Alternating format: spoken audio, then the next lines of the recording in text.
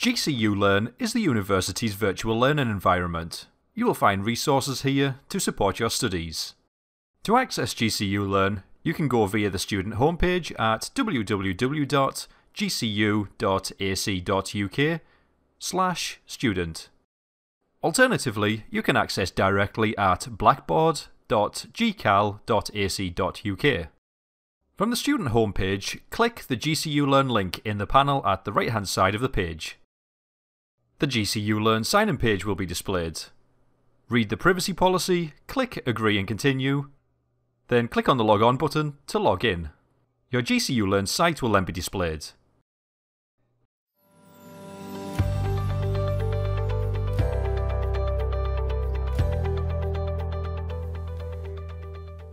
All writing, and that includes academic writing, follows basic organisational principles.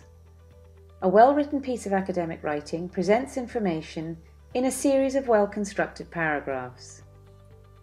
The writer's job is to sequence information and ideas in a text so that the reader doesn't have to make an effort to follow the writer's argument or line of thought.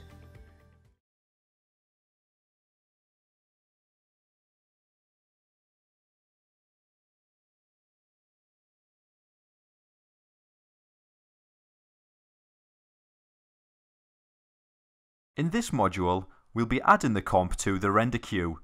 We'll take a look at the render settings, module output, and output to. We'll cover file formats and the various codecs available and why you should choose them. You'll also learn how to create a render settings template and a module output template using your own custom settings to optimize the final output. How to render a comp with transparency, and when it would be a good idea to render an image sequence as opposed to a movie file. We'll also look at output into various formats at the same time, while only needing to render once.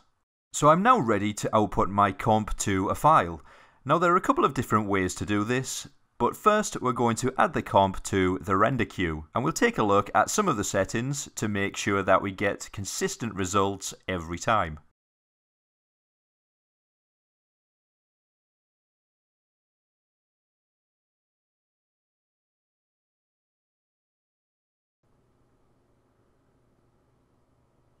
Before you start rigging your character, it's a good idea to make sure that the geometry is set up to make the rigging as easy as possible. Make sure that your character is at the correct scale, and it's always easier to rig a character with its arms outstretched in the natural T-pose. Make sure that the density of the models isn't too high. A light to medium density should be enough to rig the character with good deformations without too much detail to worry about. Do you want to segment your model? Keeping your model as one mesh will make it easier to manage your geometry, but sometimes it's better to have a separate head for facial animation.